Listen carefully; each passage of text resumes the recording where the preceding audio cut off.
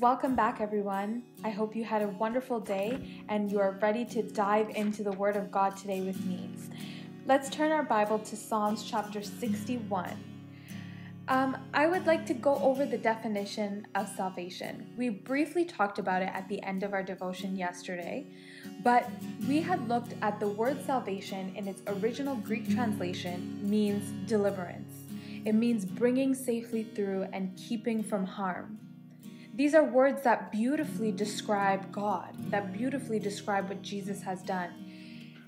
Deliverance, God delivers us, brings us safely through whatever it is that life may throw our way, and He keeps us from harm's way. He protects us from the things that the world would like to throw at us. In the Old Testament, we looked at the Israelites who experienced the deliverance of God. We looked at David, we looked at the sons of Korah glorify the name of the Lord in the book of Psalms, saying that God is the one who delivers them, that God is the one who saved them and brought them through. And again in Psalms chapter 61, I'm going to read for you verses 1 to verse 3. David here is saying, "Hear my cry, O God, listen to my prayer. From the ends of the earth I call to you. I call as my heart grows faint. Lead me to the rock that is higher than I, for you have been my refuge, a strong tower against the foe." I want to focus on what David says here in verse 2. He says, lead me to the rock that is higher than I. Leading, David tells us that there is a path that David has to take. A path. It's not a snap of the finger and a brand new spot, but no, he's got to go through the journey. He's got to go through the trial, and he's being led. He's going to climb up and he's being led to that rock that is higher. And this is beautifully reflected in what Jesus says in John chapter 14, verse 6. Jesus answers and says, "I am the way, the truth, and the life. No one comes to the Father except through me."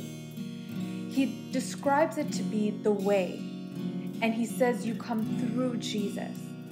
So salvation is not a one-stop shop. It's not one and done, but it's a continuous journey. That's why it's important that even if you have accepted salvation, to revisit what salvation is. Remember, we had talked about this earlier also, that our faith, it's a way, it's a road, it's a journey, it's traveling through life, and it's intertwined with grace and laced with grace, but the foundation upon which we walk, what our foot is having confidence in, is salvation. It's knowing that Jesus has done what He has done on the cross. It's knowing that the love of the Father was so great that He sent Jesus. It is knowing that while we are on earth, because of what Jesus has done, the Holy Spirit can lead us and He can guide us. Come to the book of Hebrews chapter 10. I'd like to read for you from verse 19 onwards.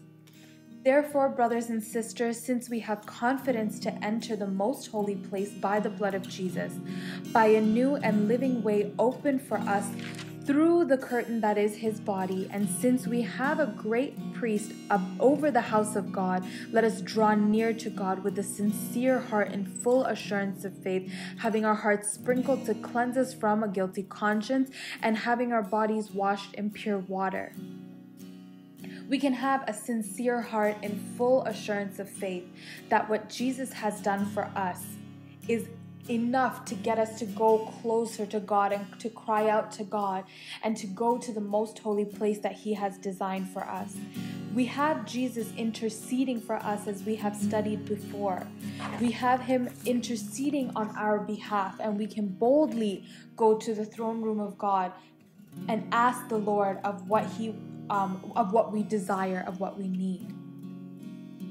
As we continue speaking of salvation, we are going to look at how salvation is one way. There is one way to salvation, but there are two sides to salvation, and there are three stages to salvation. So I look forward to digging in deeper and going through these steps as we look at one way of salvation, two sides of salvation, and three stages to salvation. God bless you all. I will see you very soon.